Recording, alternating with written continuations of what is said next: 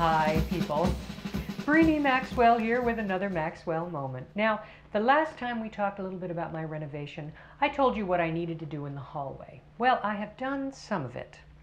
Now, these are plaster and lath walls. It is an old style of doing things that you are probably familiar with.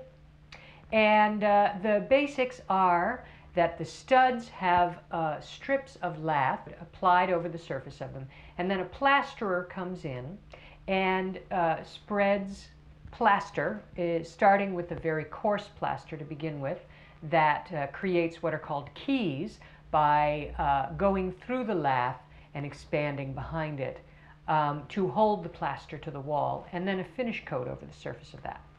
Now, what I have to do in order to add electrical to the walls is I have to channel through the plaster and then apply the electrical to the lath underneath it and then replaster over the top of that.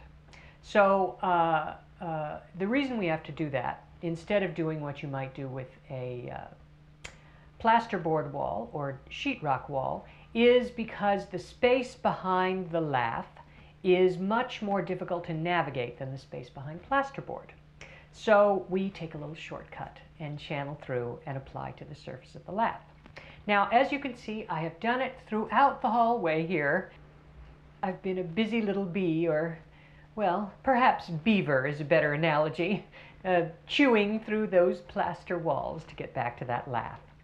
Now, I'm going to demonstrate the technique and show you exactly what you need to do should you have plaster and lath walls of your own.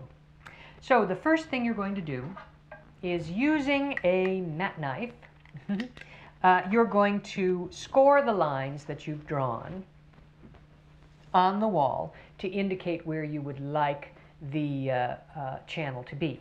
And it's a very simple thing to do. All you need to do is drag your mat knife along the surface and score through all those old layers of paint. Our next step is to begin to chisel away the plaster, and it's a good process to get your aggressions out. All we do is set the chisel on our scored line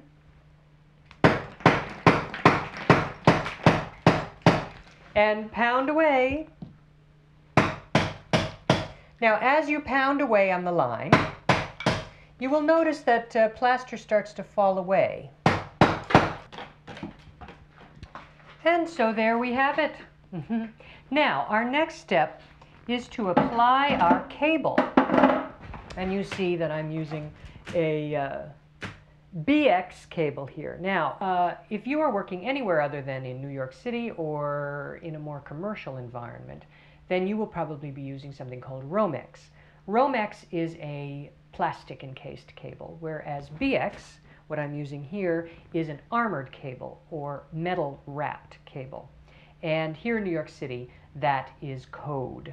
But in most of the rest of the country, they actually prefer Romex. When you actually apply the cable to the wall, you're going to be using something called cable clips. And these are little U-shaped clips with a little screw hole on them. And you just apply that to the lath, and it holds the cable in place.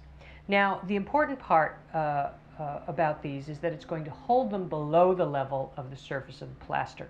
So when you plaster over the cable, it will be buried underneath the plaster and won't show through. So that's the process of channeling your walls. You know, it's really very easy. If you're doing it for a lot of surface, you're going to want to wear a protective mask.